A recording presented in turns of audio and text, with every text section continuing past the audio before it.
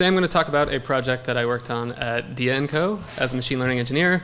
I just want to say it's kind of cool to be in this place here. I actually spent 6 years at Columbia in grad school, and I think the last time I was in this building, I was buying like discount movie tickets, and so it's fun to be back. But before I get into all of these buzzwords up here, and I'm going to get deep into them, I got to explain what Dia&Co does. So Dia&Co is a personal styling service for plus-size women. What I'd like to start out with is a quote to kind of explain why this company exists.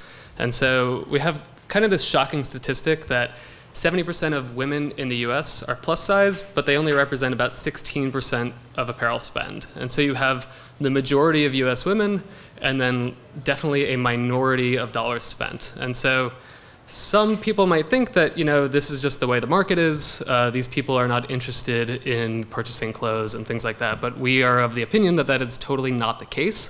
And in fact, the market has failed this population. And so that's where Dia&Co comes in order to kind of fill this void. And we do that through an innovative business model. So as a personal styling service, first you come to our website and you fill out a profile about yourself. Where you tell us what sorts of clothing you like, what sorts of clothing you don't like, etc. We then have a human stylist go into kind of like an internal e-commerce tool to virtually pick out clothing to send to you that they think that you will like. So we then send you 5 items of clothing in a box. You're then free to try the clothing on in the comfort of your own home. Whatever you like, you keep and pay for, and whatever you don't like, you can send back to us. Shipping's free. That's all good. And then if there's things that you didn't like, you can tell us online. If there's things that you did like, tell us that as well. And then we get better at understanding you, and the relationship gets better. And so that's kind of like the core Dia business model. And this stayed this way for a couple years. But then this past spring, we decided to try expanding our product line. And so what we ended up deciding to do was to ship boxes of activewear. So the core Dia product is kind of everyday style clothes. We decided to build these active boxes. So this is both performance athletic wear and athleisure wear. And so the entire process was the same. You come in, fill out your profile, 5 items in the box and everything else. But what this gave us an opportunity to do as a business was to kind of rethink all of the processes in our business that have been in place during the past couple of years. And so what we did was we actually rebuilt everything from the ground up. So we built out a brand new survey that customers fill out, a brand new product catalog, and then we rethought the entire styling process. And so as the leader of the styling data team, this gave me a chance to think through how do we do things today and how can we do them differently and better. And so we ended up on this very ambitious goal for ourselves, and that goal was to write an algorithm to style all boxes for a given day at once. And to be clear, we still use human stylists. The difference here is that we wanted to write the algorithm to pre-fill the box with 5 items, and then the stylist comes in and they're free to swap in whatever they want in and out of the box. So kind of like this human-in-the-loop approach that we just heard about in the last session. And so we were like, all right, we're going to do this. But you might be asking why. So what's the point of pre-filling the box when we still have stylists who are doing the job in the end? And so the reason was kind of twofold. The first reason was that blank canvases are kind of difficult to start with. So you can imagine logging into Netflix, and it's just a blank page. And then you have to go and search and figure out what the hell you feel like watching. It's a lot easier when you see these suggestions in front of you. As well, for our stylists, it's a lot easier when they see a box of clothing already there. They can see an outfit already there, and then they're free to modify this. But perhaps the bigger reason that we decided to go this route was that we have this problem of greedy humans in the loop. And what this problem ends up doing is it creates inequality across our customer base, which is not a good thing. And so I'd like to kind of explain how this inequality arises through kind of a cartoon version of our original product line. And so let's imagine this cartoon world where we have one stylist, and they have a queue of boxes that they are going to style. And they're going to style each box one by one in the order that they come into in the queue. And let's also imagine that we have a product catalog represented by these emojis. And these are all the different products that we have available to us. And by all means, all of our products are great, but you could imagine that some of them are just exceptional compared to the other ones. And so let's say that we have these exceptional products that are the heart eye emojis, and our slightly smiling emojis are all of our other good products, but not exceptional. And so the stylist goes to style this first box. They look at the entire product catalog and they're like, oh, look at all those 5 awesome products. I'm going to throw them all in this box because I want this customer to be happy. And they do that, and that's great for that customer. The problem is that when the next box comes in, this customer, now the stylist doesn't have any of these products to pick from, they just have the rest of the catalog. And through kind of no fault of this customer's own, they just happen to be second in line, they end up not getting any of these exceptional products. And so you can imagine if we end up going through this process the entire day, we end up with one customer who reaps all the spoils, and then all the other customers don't get this. And so that just doesn't feel fair. And so a better way to deal with is, instead of this kind of streaming fashion, we can pre-distribute the wealth in our system by doing a batch process. And so that is the goal of this algorithm, is that the algorithm is able to look across all of the customers that day, our entire product catalog, and it can optimize for everybody's happiness, not just one individual's. And so that way, everybody gets one great product, and then they all also get good products as well. And so that was really the goal here around doing this. And so now that we have this kind of cartoon version, how do we actually do this in practice? We do this through combining machine learning, which probably lots of you already know about. If not, I'm sure a lot of people are going to talk about it at this conference, with operations research, which was spoken about at the keynote. It's just not as buzzwordy right now, but it ends up being super useful. And so I'd kind of like to frame these concepts around how they work at businesses. And in my mind, the way that all of these things work is there are various ways of automating decision making at businesses through various granularity of this decision making. And so starting at the left, when I think of analytics, I think of being able to make kind of like broad sweeping decisions for a large group of people. So let's imagine that we're some company, we send out email marketing, and we really want to get our customers to open our emails. Analytics can tell you, it can help you to make the decision that you should be sending all your emails at 9 a.m. on Tuesdays, because we've looked at the historical data, we ran a SQL query, and we found that this is the time when people are most likely to open emails. And so that kind of gives us like one big cut at the decision making. Machine learning, on the other hand, allows us to be hyper-personalized and allows us to make personalized decisions on a one-by-one basis. So maybe we look at every single customer, we learn when each of them are most likely to open their emails, and then we send emails at times according to each customer. But this is still kind of on a one-by-one basis. At a business, sometimes you can't be as you can't keep those horse blinders on like that. You have to look at the entire system as a whole. And so that's what operations research allows us to do, because there might be constraints at your business. It could be that you need a certain deliverability of your emails to keep your email service provider happy. Maybe there's throughput in your system. You can't send all of your emails at 9 a.m. on Tuesdays. And operations research allows us to kind of define the constraints of a business and optimize across the whole thing. And so maybe we would learn, how do we distribute our emails throughout the week? But then this is kind of unpersonalized, right? It's not really optimizing for each person's likelihood of opening. And so that's where I think things are really exciting, is kind of combining the two of these. So operations research allows us to consider all of the constraints of the real world, and then machine learning allows us to really optimize around what we want to improve or what we want to decrease. So that's these concepts kind of in a general light.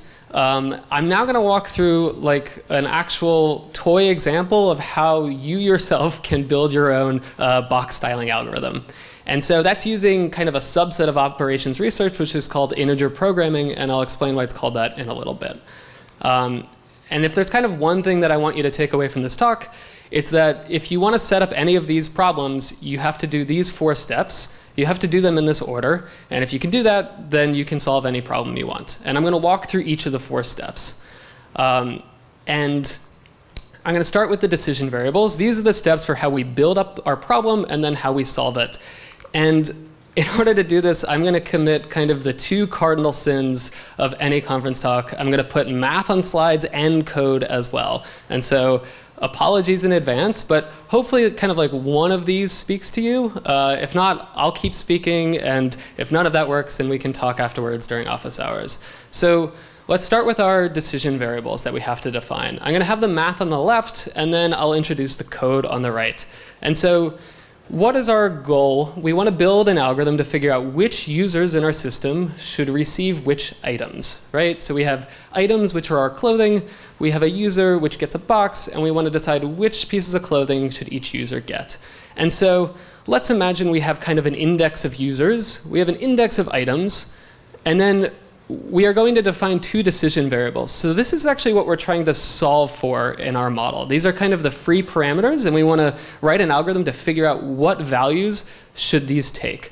So the first one, this is like a user indicator variable. What this does is it indicates whether or not user U got a box. So whether or not our algorithm was able to build a box for this customer.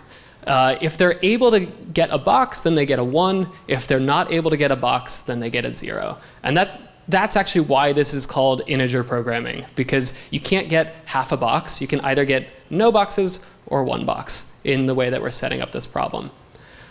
We have one more decision variable, and this is an indicator indicating whether or not user U gets item I.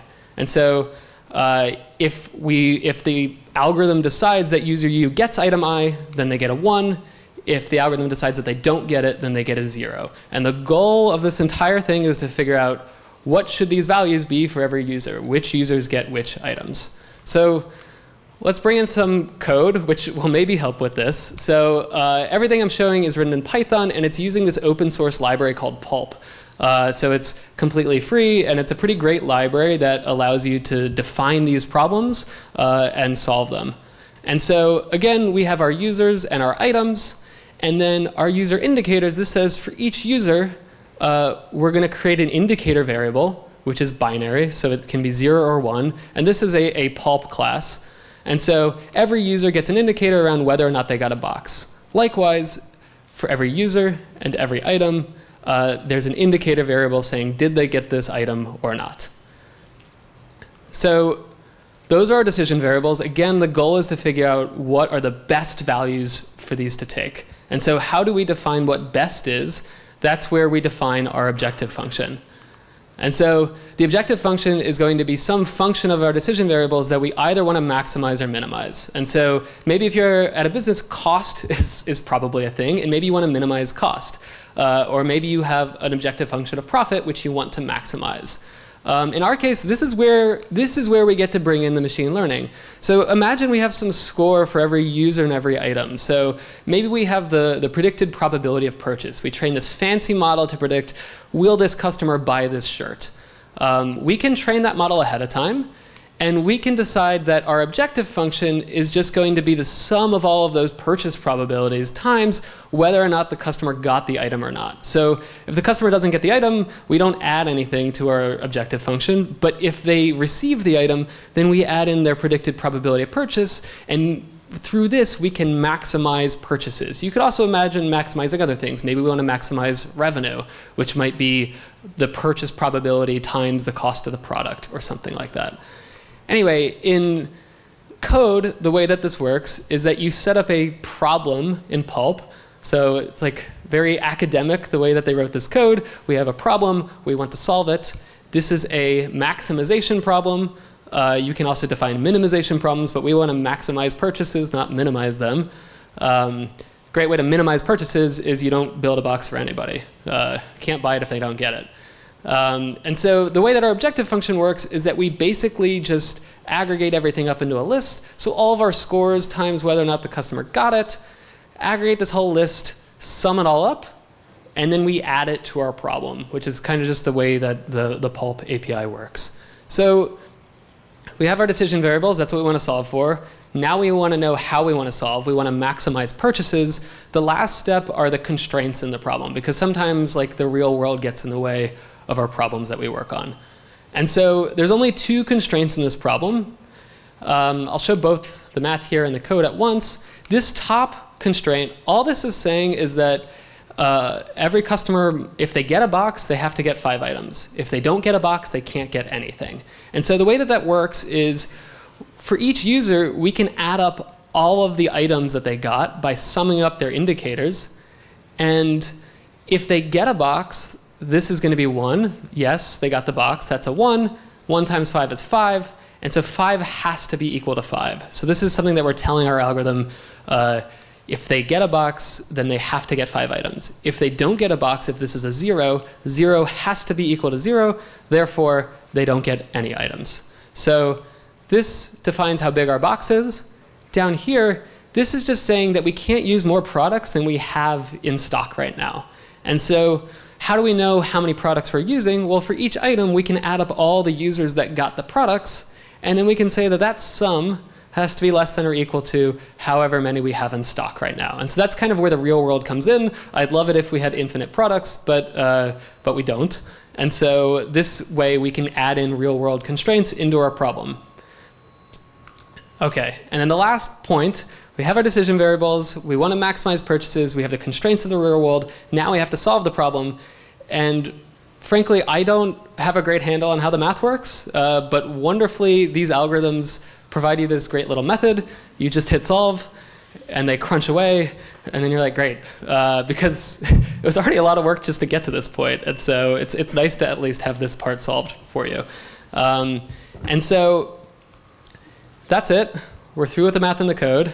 If you followed that, great. If not, doesn't matter, because we're going to kind of switch gears. So now I want to talk about how do we go from kind of this toy model that we've built, this, this academic code that lives on our computer, into something that is productionized or productionalized. I've heard both, and I feel like our industry has not landed on on which term is correct. Both always end up triggering the spell checker, and so probably neither are correct. And so the rest of the talk is just going to be about how do we make this thing automatically and reliably run in the cloud. And so that kind of starts to get into the data eng part, I guess, of this talk. And so I feel like there's about 5 key areas that allow us to do this, and that we did when we built this out at Dia&Co. And so the first one is defining good software architecture. And so one thing that helped me was to kind of define 2 different concepts within the code. And these are deterministic concepts and stochastic concepts. And so deterministic, what I mean in this context is these are things that are known ahead of time, like prior to building up your optimization problem. Stochastic, these are kind of functions of the problem themselves, and I'll explain this in more detail. And so let's start with how we think of these concepts around our objective function. And so before I get to that, though, I have to let you guys in on a little secret. I've been talking about how we can use machine learning and all of these fancy things, but when we launched this product line, we actually had no data. It was a brand new product line. Nobody had ever bought anything, so it's really hard to predict probabilities of purchase when you have no training data. And so what we ended up doing was we kind of cheated a little bit. We basically just made up a bunch of rules, and we assigned point values to them. And so an example of one of these rules might be we decided, all right, if this item is within the customer's budget, then that customer gets 50 points if they get that item. And so that's actually really easy to handle in this, because we know the customer's budget up front, we know the cost of the item up front, and so we can kind of pre-calculate all of this and aggregate all of our points up into a score for this item. How much is this worth for this customer? So that's pretty easy. A much harder score that we came up with was something like if the customer gets an outfit, where maybe the outfit is some particular top that goes with a skirt, then the customer gets 100 points. The problem is we don't know this ahead of time, because that's literally what we're trying to solve for, is what is the customer going to get. And so this is actually it ends up being fairly difficult, but it turns out that you can solve this by kind of creating your own mini optimization problem. So you define new decision variables saying, did the customer get an outfit or not? We define constraints around deciding how do we know if they got the outfit or not, and then we can kind of add this into our objective function. But it ends up being kind of an entire sub-problem within the parent problem. And one tip for experts in the audience is a good way to do this is to use this thing called the Big M method. It's actually a real thing. You can Google it. There's a whole Wikipedia page about it, and that worked quite nicely for us to set these up. We can now move over to the constraint side of things. So what are the deterministic constraints that we know ahead of time? An example is users can't get items that don't fit them. That's a pretty obvious one. And the nice thing is that we know this ahead of time. We know the size of the product. We know the size of the customer. And so an easy way to solve this is you just don't make those decision variables. If the computer never has the option to give the customer this product, then they're never going to get it. And kind of another pro tip for this is that when you stop making some of these decision variables, you end up with this kind of weird sparse matrix between users and items, and graph structures end up working out pretty well for keeping track of these relationships. Stochastic constraints, these are kind of the ones that I was talking about before. So an example might be customers must receive between X and Y shirts. Maybe we have a minimum and maximum number of shirts that they have to get in their box. And unfortunately, there's kind of no real way around this. You end up having to do the mental gymnastics and the math that I showed before in order to define these. But kind of once you started to solve a couple of these, you start to figure out the tricks of how to do other ones. And so one thing that helped was that when we define these kind of concepts that I was talking about before, you end up kind of creating these isolated pieces of code. So for example, every type of score that we had, we created a class for, and every type of constraint that we had, we created a class for. And that actually helps you out a lot when you end up in moving into testing your code.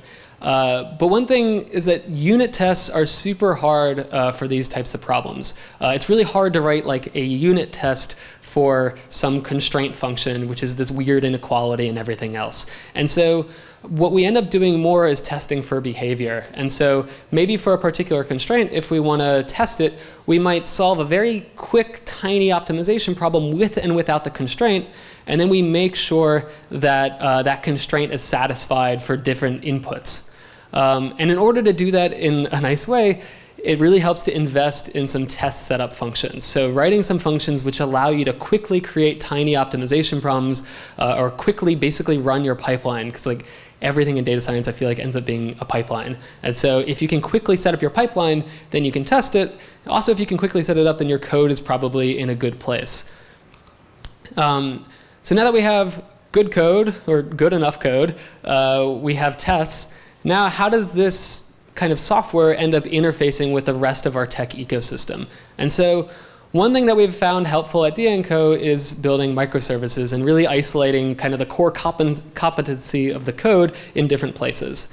And so what we ended up doing is we didn't want to have to consider all sorts of extraneous business logic in this optimization algorithm. So for example, I don't want to have to maintain the code that decides how many units do we have in inventory, or like maintain the code that decides which boxes do we need to style today. And so what we end up doing is we kind of have our isolated optimization algorithm over here, and all of our inventory information is stored in Elasticsearch, and we can just send quick GET requests to pull down product data and kind of like the real-time state of our inventory.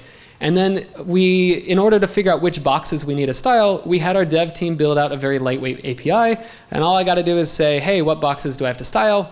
I pull down the information, I run the algorithm, and then we send patch requests back, which basically update the contents of these boxes. And that way, it was already enough work to get this whole thing running, and we don't have to know about the rest of the system. So that all sounded nice and good, as though everything always goes great, but of course, things don't always go great. Things break, and things did break. And so one thing that helps is being able to plan around failures, and because failures are inevitable. And so kind of two things helped me out with this. One was that kind of the default mode of these algorithms is to solve them to the best possible solution. So if we want to maximize purchases, it's going to find really like the theoretical maximum purchase sum for the whole algorithm. But remember I said that we kind of like made up these points and things like that. And so the difference between, 0.001% and 1% of the theoretical maximum is probably just noise at this point. And so one thing that helped was don't require the algorithm to, perfectly solve the problem. Within 1% is probably pretty great already. And so that helped. The other thing that helped was we figured out that these stochastic scores that I talked about, those really slowed the algorithm down. If we remove them, we could really quickly solve and get a good solution. And so what we end up doing now is we actually solve a simpler version of our problem, which is still a valid solution. It still satisfies all of our business constraints. And then now we have a minimum viable solution. And then we can pass that in as a starting point for solving the more complicated version of our problem. And so one, we're guaranteed a viable solution. And then two, it turns out having a good starting point really helps these algorithms to solve faster. And so both of these really helped us to make sure that we were able to style boxes every single day.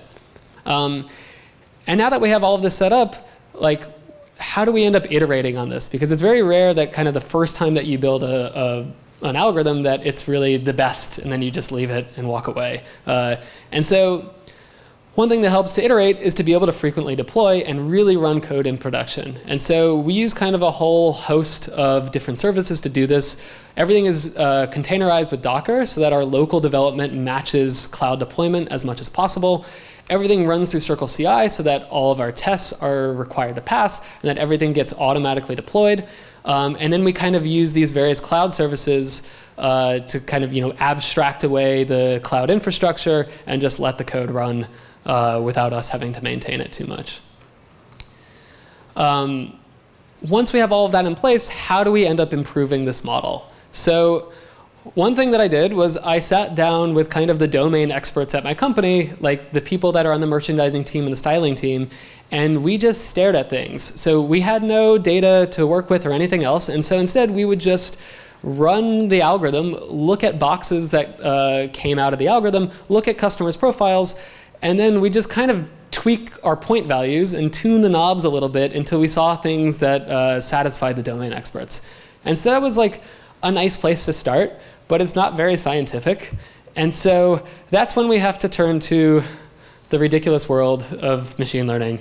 And so with that, what we decided to do was, instead of having these points, let us learn what is the best value for these points to take. And so the way to do that is we decided to turn these points in our system, if you get an item in your budget, it's 50 points or whatever, turn that into an actual coefficient of a machine learning model. And so the way that this works is that each of these rules and points that we made up, those become a feature in our machine learning model. The observation or the sample in our machine learning data set is going to be an individual box. And then we are going to learn a function to map these features in order to predict some box level metric. So maybe it's like number of purchases in the box, 0 through 5. Maybe it's like total revenue that we make off of this box. And so the way this ends up working is we have our feature matrix X down here. We're going to learn some weights, and then we're going to create some function that ends up predicting some box level metrics. And I guess just a quick shout out here, I haven't done any of this, so I passed the project on with the hand-tuned points to Nick Cridler, who's another machine learning engineer at Dia&Co, and he has now built out the machine learning layer that lives on top of all of this. And so the way this ends up working is that each row is going to be an individual box. We have our features, which is like, is there an outfit in the box or not? Or how many items were within budget? So we have to aggregate everything up to the box level. We're going to learn weights. So this is like, how much is it worth for there to be an outfit in the box? How much is it worth for there to be items within our budget?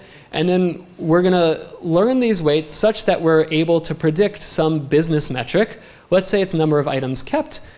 If we can learn these weights, then we can feed them into our objective function and really maximize for purchases or for revenue in a way that is kind of quantitatively sound. The other nice thing is that in order to build this, you end up getting a pretty interpretable model. Remember, we sat down and created all of our features by hand, which we all probably should be doing when we design machine learning algorithms, but oftentimes you just shove a bunch of stuff in there and then hope that your metrics look good. But in this case, it ends up being a lot of work to define this all in the optimization problem, and so you end up being fairly conservative in how you build your features. And then the other thing is that all of this has to be a linear model for it to work with these optimization algorithms. And so on the one hand, you don't get to use deep learning or random forests or anything like that. You basically just have to use regression. But on the other hand, because you're doing that, and because you spent a lot of time, you're now learning really kind of like how important are each of these features. And then we can also use that to inform our stylists and tell them, why did the algorithm think that the customer would like this item? We now have an interpretable model, and we can surface that up to them. So if any of that sounded interesting to you, then I'd be happy to talk afterwards about this. I've also written some blog posts about optimization problems if you didn't get enough math there. And then if you're interested in any of these types of problems or in other problems, we work on a lot of them. We're definitely hiring for data engineering roles, machine learning roles, etc. And there is a booth downstairs where you can talk with other people from the company. So thank you. Gotcha. So I would say the product catalog is, let's say, tens of thousands of products. But we can kind of call this down ahead of time because we're not going to select from products that don't fit a customer. Certain things might not be in stock and things like that. Yeah, so we haven't done any segmentation of our customers or anything for the machine learning component. Basically, what we wanted to start with was, I have always wondered what should these point values have been, because I just tweak them by hand. And so that's really where we've started it out, is let us learn the best values for the points, and then we're going to start adding more features in, iterating on that, and things like that. Yeah. So some of the things, like actually the outfit one, that was a major pain to figure out how to code that up. And it turns out, at least as far as we've been able to tell so far, it's not so important to have that in there. And so it's like nice to know now, but I would have liked to know that ahead of time. Yeah, so the question was around the fact that we're able to get good results with open source software, and was that because of the software, or was that because of kind of us figuring things out? So the software is pretty good. Pulp is kind of an API that hooks up to different solving libraries. So Pulp handles the first 3 steps in that pipeline. The solving part that I don't know anything about, that's handled by other libraries. And we use this library called Coin, which is free, and is about the best free library you can get for integer programming. I would say that we were able to get good results because I ended up spending a fair amount of time doing things like solving simple versions of the problem and feeding that in. The libraries are okay, but there are proprietary libraries that are pretty expensive, and they are like orders of magnitude better than the open source ones. So it's very different than the world of like deep learning, where TensorFlow is free and everybody enjoys it. Optimization algorithms are still kind of in the closed source area. Yeah, so it's kind of hard to do that. And so we've been looking at a number of different metrics. So one thing is, we know exactly what the algorithm puts into the box, and then we know what the stylist chooses to send to the customer. And then we know, what does the customer keep, how do they rate the items, and things like that. And so you can kind of think of the whole thing like a funnel. So what should our algorithm, like what is our goal? The goal would be for the algorithm to basically place items in the box that the stylist is like, yeah, that's a great idea, and then the customer keeps it. And so we can look at metrics like how often are stylists swapping things out. For things that they swap out, is the customer more or less likely to keep these items, and things like that. And so that's one way. The other way is you can run A/B tests. And so an example would be maybe half the boxes that the algorithm styles, and half the boxes we have somebody else, a human style. And then you can kind of compare these results. We haven't run those A/B tests though.